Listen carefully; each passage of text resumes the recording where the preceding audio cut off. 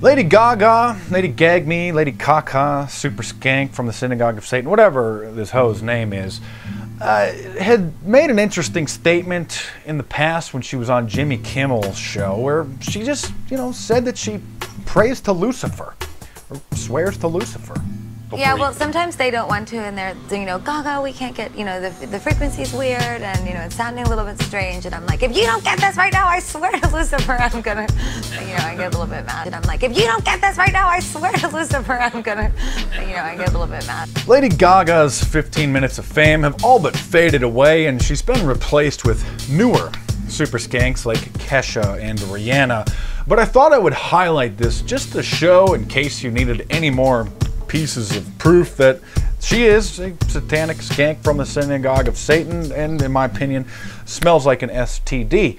And it's not just the Illuminati symbolism that gives these artists away as being Illuminati puppets or Illuminati wannabes.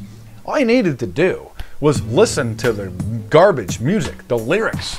Just take a look at their personal lives, take a look at the agendas that they're pushing. I mean, if you needed to see some Illuminati symbolism, or if you needed to see them flashing a triangle or covering up one eye to be convinced that they are supporting the Illuminati, that they're kind of giving a hat tip to them, then you've been blind or deaf, or both, this whole time. Because all you needed to do was just simply listen to what they were saying or look to see what they were doing. Aristotle once said, the ancient Greek philosopher said, that if you listen to the wrong kind of music, you'll become the wrong kind of person.